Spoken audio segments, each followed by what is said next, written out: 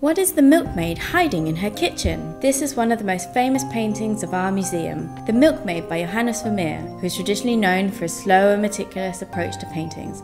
Except, that's not true. When we examined this painting, we saw this. Underneath the milkmaid's left arm, there's a thick line of black paint, applied rapidly. This part of the painting's initial state. It suggests that Vermeer quickly set up first his composition in light and dark tones before working out the details.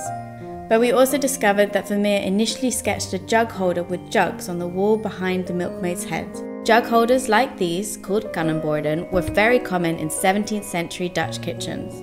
We know from Vermeer's estate inventory that he himself had one. Now if you look down on the right, you'll see he had started to paint a basket. This is a so-called fire basket made of willow twigs, and it was commonly found in Dutch houses. In the end, he covered the basket by painting a foot stove in Delft blue tiles and the floor over it. Now, why would he do that? It brings more serenity and stillness to the milkmaid's kitchen. Nothing distracts from her concentrated activity anymore.